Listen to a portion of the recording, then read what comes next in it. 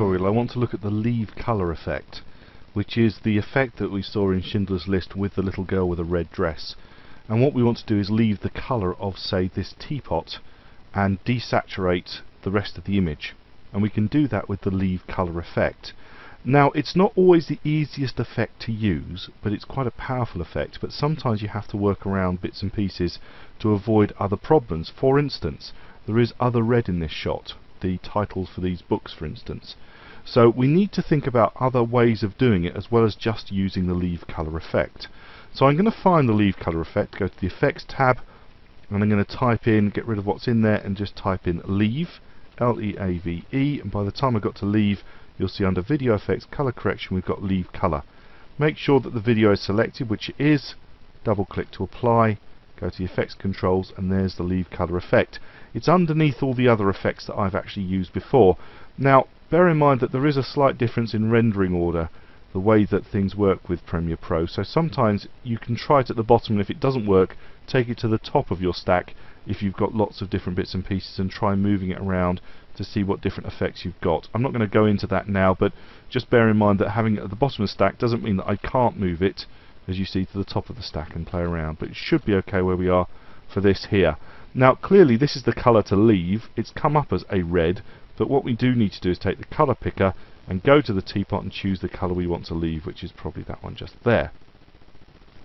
We can't add or take away colours, we've just got one colour, and then what we want to do is immediately desaturate it. So we've got a mount to decolour, knock that up to 100%, and we'll see how much of the teapot we've got. So you can see that's not bad. We've got quite a lot of the teapot, but we're also starting to get some of our man and into his hands and bits and pieces. So we've got a couple of options. We've got a tolerance option, a softness option, and a match colour option. So we are at the moment using the RGB, but we could, if we want, try a different method which uses hue. But as you can see, that's actually going to give us worse results. So we still want to stick with RGB. So I'm going to go back to RGB. And now we can look at the tolerance. We can increase the tolerance, but that will bring in more.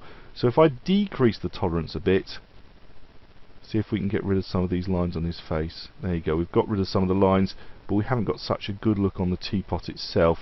So let's see, we've got that at 12. Let's just click there and take it to 13 and see if that makes a difference. And we're going to be okay. We're just beginning to get a bit on his hand at 13. So let's not move that up, but let's play perhaps with the edge softness, see what that gives us. If I pull the edge softness up, you don't have to go much before you start to see that it really affects the rest of the image. So we can't really use edge softness. We're just going to have to work with tolerance, and that gives us this end result that we're working with, which isn't bad but isn't perfect. So there are other ways of working around this, and the way that I would generally work on this one is, obviously I play with these tolerances and see how I'm going. Maybe click around and try a slightly different colour and see if you get a better result by choosing a different colour in the range. That's slightly better. Let's try another one perhaps over here. So a brighter colour perhaps, just say there. And you can see that's given us a slightly better look, but actually we're pulling in more of his lips again, so I'd still need to go down, say back to 12. And even then we've still got some on his lips, so I might even then need to go to 11. And 11's done it, we've got rid of it, but we've got some grey in the actual teapot.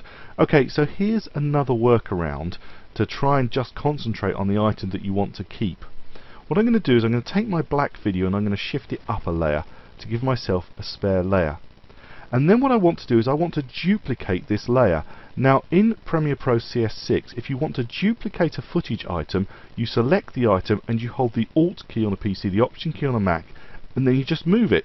So I'm going to drag it up to this layer and I'm creating a duplicate. Let go, and I've now got a duplicate on video layer 2, and I've got the original on video layer 1, but they're exactly the same. So what I want to do is I want to create a mask just around the teapot for video layer 2, and I would use a garbage matte. Now generally speaking I go in and choose a 16-point garbage matte and be fairly precise because this isn't going to move much. So I go to Effects, and then you would type in here 16, S-I-X, and by the time you got to 16 you've got a 16-point garbage matte. But just for the sake of speed I'm just going to use a 4-point garbage matte. There's a 4-point garbage matte, And this time I'm going to click and drag it to make sure it goes on the right layer, even though it was selected. I'm going to let go and it's on the right layer. I know that because I clicked and dragged and dropped it on there. Go to the effects controls, click on the word 4-point garbage matte, and then I can actually take these points and pull them very closely around the area that's important to me, which is this teapot.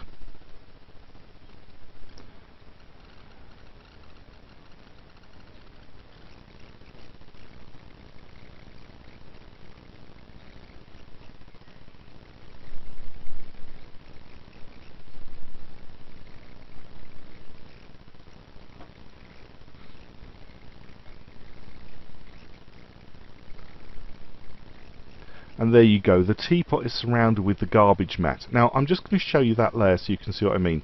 That's all that's being shown by that 4-point garbage mat. So what I can do is I can now, with that layer selected, make sure I'm playing with that one, I can just perhaps play a little bit more and add a bit more in there, possibly a little bit more on the edge softness, just to give myself a little bit of a better feel, a better look at the end, so that I've not got too much on the fingers but I've got an awful lot more of the red teapot. And underneath, this is the rest of this shot. What I can do is I can select the bottom layer and I can actually take this leave colour and I can just actually take this tolerance down to 0 so that nothing else is included. Everything else is now desaturated, and you'll see that the red in these books has completely disappeared because there is no tolerance, no colour is being included, the whole image is being desaturated. If I just turn that on, you'll see what I mean. That all that's included in this shot, it's all desaturated because the tolerance is at 0.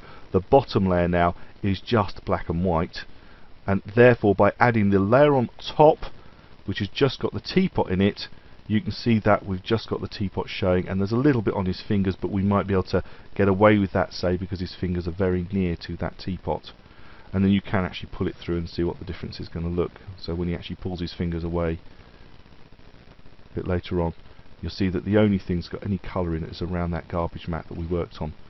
Now you do need to watch things. You can see here clearly that the spout of the teapot's moved outside my garbage mat.